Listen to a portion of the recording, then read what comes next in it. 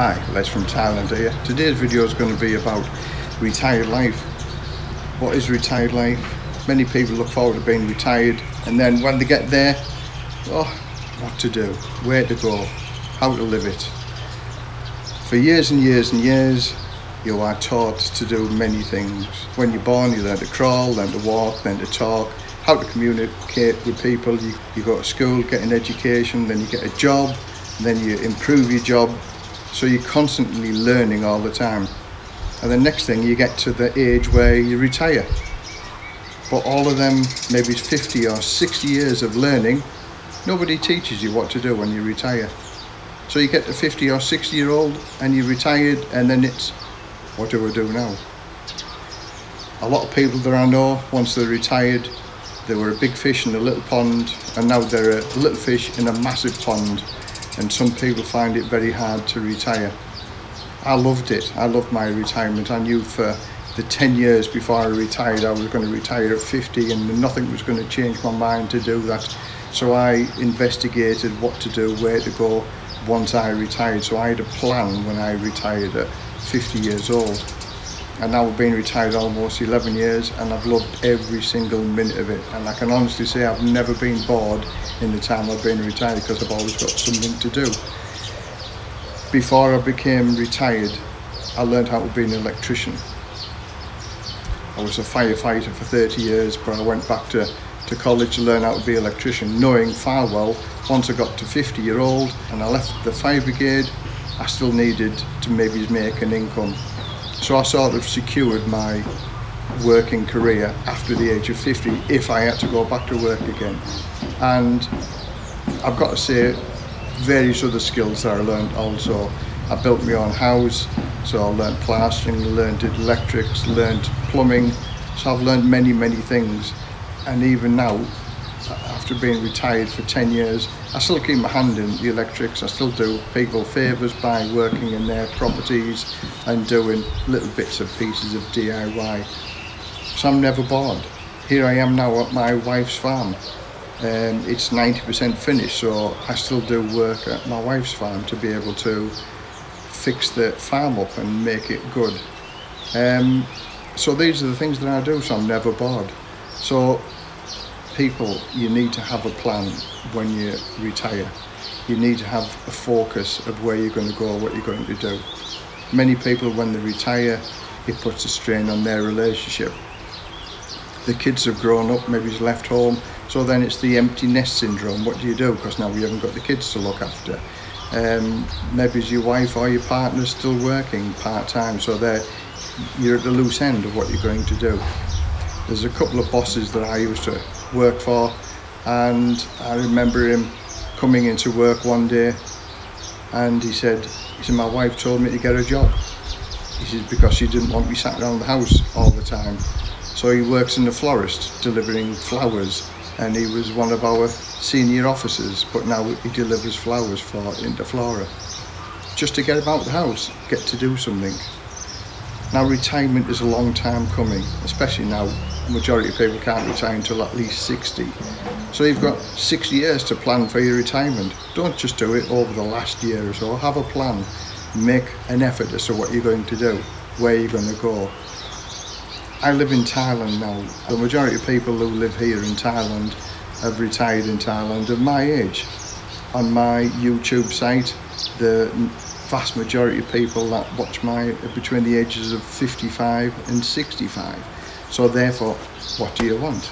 Put some questions in the comments below, what you want me to tell you.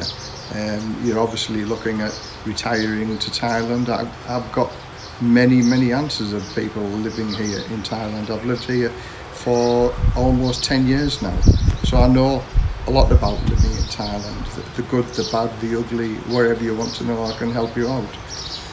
But getting back to retirement, you've got to have something to do. If you don't have something to do, then you'll end up in the bars all the time. If you end up in the bars all the time, then you'll become an alcoholic. I've got a friend of mine now who has gone down that slippery slope, and he's in a bad way now with alcoholic dementia, and I don't think he's going to be around for too long. Now, we had a joint 55th birthday party together. He was the life and soul of a party. He was fantastic to be with. He was a good workman as well. He also had a good work ethic, but the alcohol took over, and now he drinks a box of Leo, which is 12 big bottles almost every day. So his life has gone down the slippery slope of alcoholism. That's because he didn't keep himself busy over here. He liked the bars, he liked the entertainment, and he's gone down the slippery slope of alcoholism, which many people could do here in Thailand. So my advice to those people who are due to retire: do a lot of studying, do a lot of thinking what you're going to do once you've got all day, every day on your hands. Some people can't cope with it. Some people work until they're 60 and 70 and 80 years old because they don't know anything else. But I've got to say, there is more to life than work. I've never regretted one single day that I retired at the age of 50, and I was happy and proud to say I retired on my 50th birthday. Not many people can say that, but I've done it. Retired on my 50th birthday, travelled the world for 2 years, been to many different parts of the world, lived in different countries for set periods of time, and now I live in Thailand. For me, my channel is Retired and Living the Dream. I am living the dream. It's only because I made plans to be able to do what I wanted to do when I retired. I just didn't start the retirement in the starting blocks and thinking, where do I go from here, what do I do? There are many videos you can watch with regard to retirement. Also, when you retire and you're travelling about a bit, you don't need your possessions. You don't need your brand new cars, you don't need your brand new Apple iPhones. You can travel around minimalistically and look at the people and travel around the world. And to be retired doesn't mean to say you have to have a lot of money. I live on my private pension from the fire brigade. That is enough for me. I live on £1,200 a month here in Thailand, and I live a much more happier, contented lifestyle here in Thailand and that amount of money than I ever could in England. So money isn't everything when you retire. It's obviously necessary. You've got to have some money, but it's not the most important thing.